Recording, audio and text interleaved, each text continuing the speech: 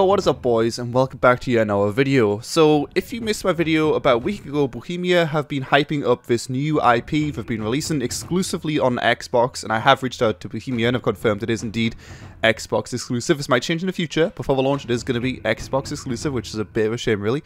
But yeah, I've been hyping up this new game for a week now. It's on the Unreal Engine 4, and finally today we get to see some gameplay. We got to see the trailer, which you just seen a second ago, which was streamed on their mixer.com/Bohemia Interactive channel, and they'd also talk about a decent amount of details with the game. You would have seen the map right there just a second ago. It looks to be about 20 to 30 square kilometers with, I'm guessing, 4 exits. This game essentially is very much so like Escape From Tarkov, or I guess Hunt Showdown, if you want to say that as well, in the sense that there's 12 people, they said in the interview, which go in, although on the website it says 8 to 16, so I'm guessing up to 16 people go into a round, and then you loot around for weaponry, for ammo, for supplies to upgrade your base with. You go back and you do upgrade your base, which is something which is going to be added to Escape From Tarkov eventually as well, but it's cool to see we've got it in this game already. And you can also bring certain weaponry in with you if you want to risk losing it. If you die, you will lose everything, much so in Escape From Tarkov 2. And also, if you want to bring some stuff back and put it into your stash, then you can do that as well. So that way you can bring it into a later raid or whatever you want to call it as well.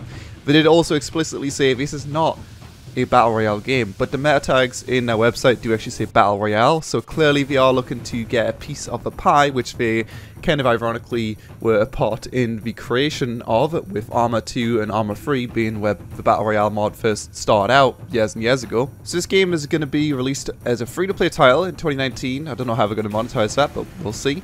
And it is also going to be releasing to the Xbox Closed Preview later on in 2018, which I'll have a link to in the description if you do want to sign up for that now. I did personally sign up for it. Am I going to record footage on it? I genuinely don't know. Are you guys interested in this game? If so, maybe. There's definitely some cool looking stuff, some real detail put into the world, which is awesome. I'm happy to see Bohemia just using an engine which isn't their proprietary engine. They have clearly done something pretty cool with their first venture into the Unreal Engine. And in case you're wondering why are Bohemia doing this, this is not their first rodeo. They launched an incubator kind of division to Bohemia a while ago. I guess they made a bunch of money with Arma 3 and with DayZ, and they were like, fuck it dude, let's make some crazy new ideas. So since then, since they launched the incubator, they've had Argo, hasn't really done too well. They've had Wildlands, hasn't really done too well. And now of course we have this, which is an Xbox exclusive title.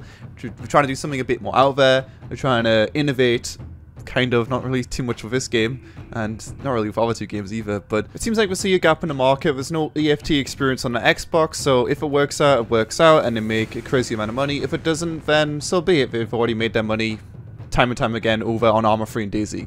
But yeah, in terms of uniqueness in this game, it doesn't really seem like there's anything too unique. You can salvage weaponry, you can find airdrops in the world, which you can get obviously higher tier weaponry from, and higher tier parts for weapons and stuff like that. Other than that, it's based in 1991, the nuclear war's over, as you would have seen from the hype. There was an atom bomb which hit Central Europe, and it is based in Norway for the last stand, in which you are going to be experiencing a cutthroat survival experience, allegedly. He stars on nameless outlander, but who will you become? No time for uncertainty. Run a shelter into your home. Turn a shelter into your home. Fight, run, or hide. Take risks, claim rewards, survive a cutthroat experience. There we see right there, guys, the cutthroat experience quotation. The problem I see with this is there's no PvE threat, okay? I think they've already said that, but there's no PvE threat. So it's PvP only, with 16 players per map, and, you know, they said you don't know when you're going to run at anyone, you don't know if you're going to run in anyone, you could just run straight to an exit if you did so desire. I'm not sure if you spawn on a map or not. Ultimately, it's like a lot of looting, and then maybe you'll run across someone and you can steal all their stuff. Maybe. Anyway, that is literally it for their new game, which is called Vigor, by the way. I don't think I mentioned it already, but it's called Vigor, vigorgame.com. Go check it out. I'd love to hear what you guys think about this in the comment section below. I'm kind of upset, but at the same time, we'll see. And while we're here, hey ho, we may as well talk about another Battle Royale game, although the first one wasn't one. Whatever. This is Mavericks. It's an 1,000-player Battle Royale experience.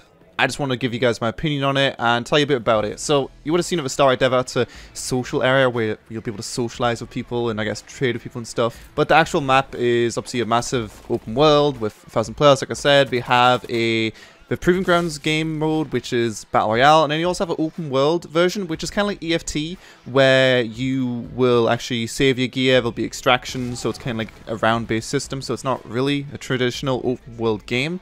But those are two game modes. It does concern me a bit, but as you see right here, there's already skins in the game before the game even releases, and the CEO does look 12. I think in a 1,000-player Battle Royale game, isn't gonna work. That's way too many players. It's gonna require a pretty tip-top notch engine to make that work, and normally with more players per server there comes, you know, a reduced combat experience. It's the reason why some of the earlier MMOs had very weak combat experiences. Nailing down a fun combat experience, especially a first-person shooter combat experience with so many players, is incredibly hard, and this action right here with a stuttering AK and as a whole, considering it's scripted, it just doesn't look anything too amazing. I personally think Mavericks is going to suck, but the first 100,000 people to register for it on their website, mavericks.gg, also linked in the description, will get access into their early access program.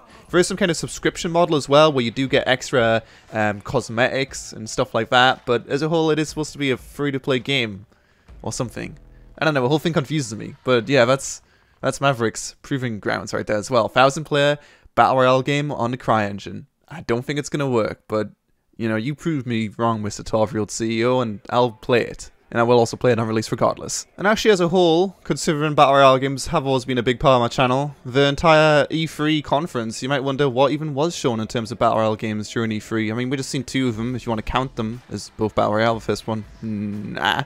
But there was a RTS, or not RTS, an isometric game shown by Tiny Build. There was obviously this game as well.